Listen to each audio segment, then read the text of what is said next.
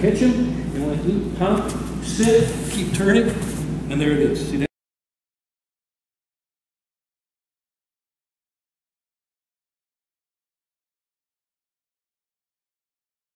As soon as he grabs me, I'm going to take control from him as best I can with the wrist. And as soon as I do that, I'm going to pop my head free. I don't want to keep my head in the middle. If my head gets stuck in the middle, I'm toast.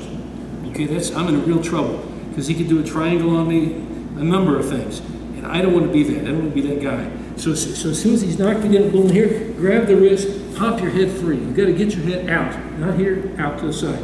And the further the better. You know, don't stick your head up like a wrestler would, because you know it's just not quite. This doesn't work for that really well for this particular move. I'm going to pop it here. Now, as soon as I do this, I'm going to post my foot and I'm going to sit through. I'm just going to be basically a sit out. Okay, sit out like this, and I'm going to keep sitting out, and I'm going to keep turning. Come on over here, guys, so you can see. When I turn through, I've turned through, I've done my sit out, and here it is.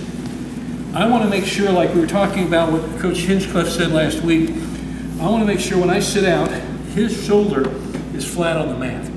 Whether he's on his knees or his body's flat is kind of irrelevant at this point. What is irrelevant is his shoulder, his upper body has to be on the mat. So when I sit through and finish, when I come in, I want to be palms up. And when I do this, see here, my right hand at the wrist, my left hand just above it at the forearm, and I'm going to pull it in to my, I'm going to use my Waki, my armpit area, my left rib area, to lean into him. I don't want to lean back because I'm letting him off the hook.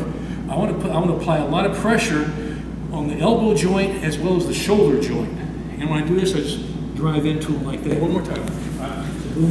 I catch him, and when I do, pop, sit, keep turning, and there it is. See that? Not bad for an old guy, I guess. Okay, but you'll do it better, okay? And there's the arm like that.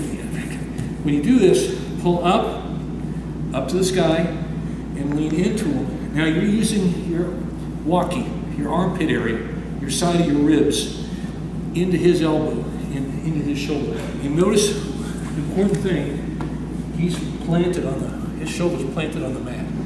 Okay? Because this hurts. Get his shoulders up, he's got more room to move in the scale.